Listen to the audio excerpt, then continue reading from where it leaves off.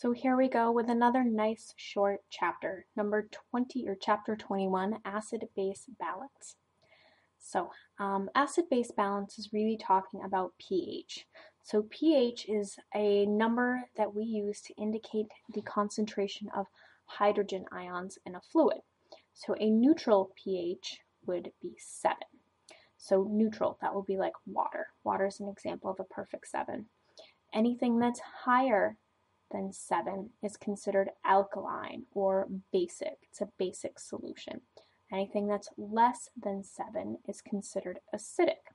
So if 7 is neutral, we go down to 0 or up to 14. So normally our blood, I believe I mentioned this before, but blood has a pH of 7.35 to 7.45. So that's what our body wants to maintain itself at in order to maintain homeostasis. Here's just a picture to help those of you who are visual learners.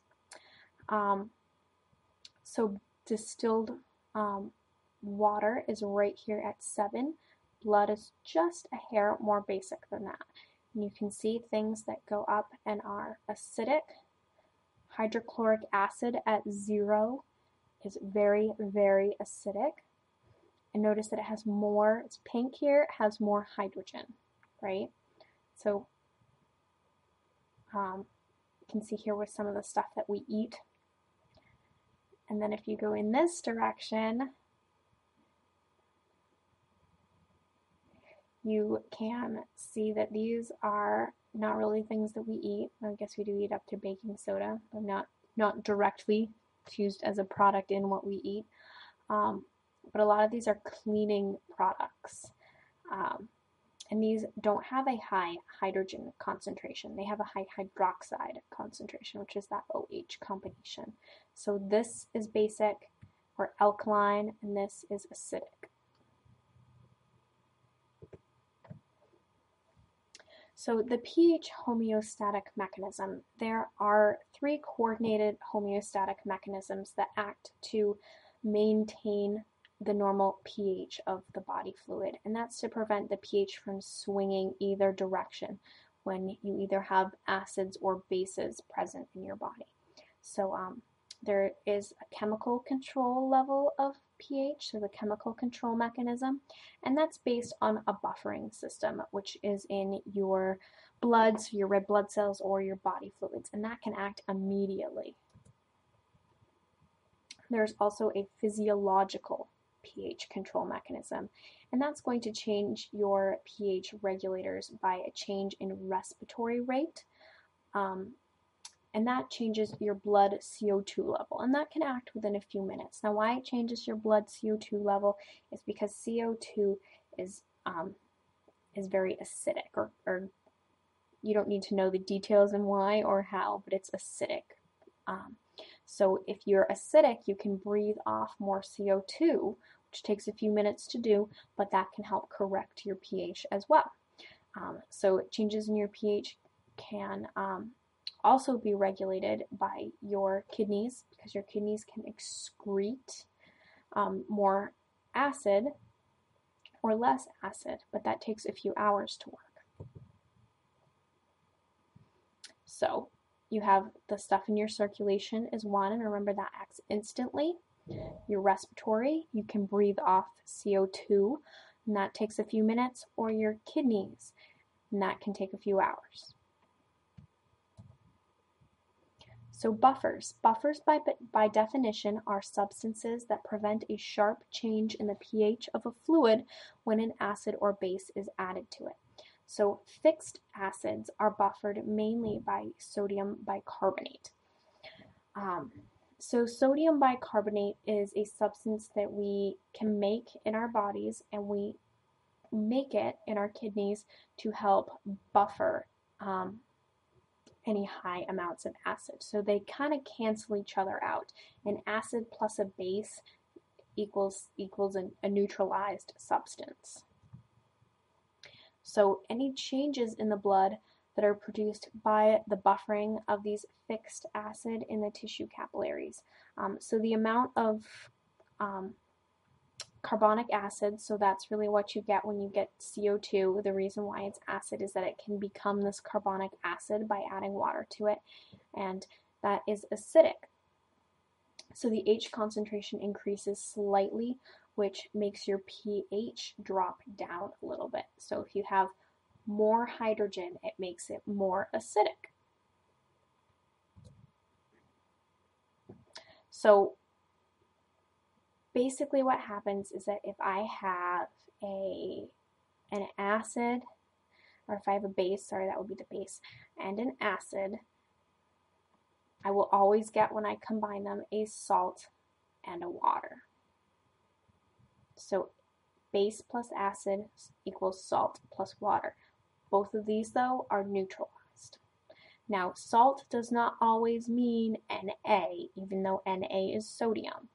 Salt is just kind of like a term used to describe a particular molecular combination. We're going to talk a little bit about the specifics in controlling pH. So there's a respiratory mechanism of pH control, and that would be that your respirations can remove some CO2 from your blood so that it doesn't become an acid. And what that does is that it increases your pH. So remember, an increase in pH makes it more alkalotic, more basic. And your respiratory control centers in your brainstem react to a dropping pH or a high CO2 level. So it reacts to that high CO2 or a more acidic pH to tell you to breathe more, to tell you to breathe off that CO2 to bring your pH back into a normal range. But then on the other end of the spectrum, if your pH is high, if you're alkalotic, it's going to tell your respiratory rate to slow down so that you hold on to that CO2 to then make your blood a little bit more acidic, to bring it back into that homeostasis, what it wants for the pH, which is 7.35 to 7.45.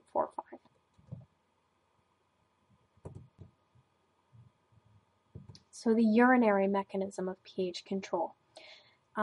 Your kidneys are really your body's most effective regulator in blood pH. And that's because normally urine is very acidic, and that's because it secretes hydrogen ions and ammonia, which is also acidic, into the urine from blood, and it exchanges it for sodium bicarb, which is a base, and that gets reabsorbed into the blood. So it takes that ammonia and can kind of trade it off. So it's going to trade the acid for the base to help maintain that pH, and it can do it more or less based on what the body needs. So the pH in your urine that you excrete can really change a lot based on what your body pH is and what your body is trying to maintain. So that pH of 3.5 to 4.5. So for pH imbalances, you can have either acidosis or alkalosis. Acidosis means that your body is acidic, your pH is low. Alkalosis means that your body is alkalotic, or your pH is high. And there are two different kinds, or two different categories that it will fall into. So disturbances in this acid-base balance depend on the quantities of each one. So how much acid versus how much base. And the body then regulates it based on the buffering systems. So your two major buffering systems for more long-term are your kidneys or your blood. So those are your two categories. And if one of them doesn't work correctly, you can have an acid or base imbalance because one of them isn't working to pull their share of the compensation. So you can have a metabolic disturbance that affects the sodium bicarb level in the blood. So metabolic means that it's kidney. So if I have a metabolic acidosis, it means that my kidneys aren't working very well. So they aren't working to get rid of the acid and give me base in exchange. So now my acid is high. But I could also have them working too much. So something's wrong and they're working too much, and that can cause a metabolic alkalosis because they're taking out too much of the acid and replacing it with too much of the base. So just to make this even more complicated, so if you can have uncompensated and compensated. So here we're talking about the metabolic part. So uncompensated means that I have a high bicarb, a high or low bicarb based on if it's a metabolic acidosis or a metabolic alkalosis. So if it's a metabolic alkalosis, my bicarb is high. If it's a metabolic acidosis, my bicarb is low. But what happens is that my carbon dioxide is still normal. But I can compensate. My body can say, you're producing too much bicarb. You're now alkalotic. So the sensors in my brainstem that tell me normally, like, oh, this is off with your pH, breathe faster or slower, are still working, even though maybe my kidneys aren't. So they would sense and say, okay, so there's too much bicarb. You are too alkalotic. We are going to now slow down our breathing to hold on to more of that carbon dioxide, because carbon dioxide can be made into an acid. So that's going to help correct your high level of bicarb. And that's what we call compensated. So compensated is when the other mechanism, so either kidneys or lungs, those are your two mechanisms, is trying to work to correct it. So if I look at somebody where both their bicarb and their carbon dioxide are off, I know that it's compensated. If I look at somebody and it's one or the other that's off, they're uncompensated.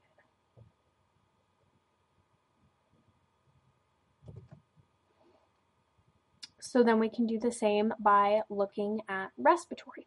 So you can have respiratory alkalosis, so that means that you have too much CO2, or respiratory acidosis, sorry.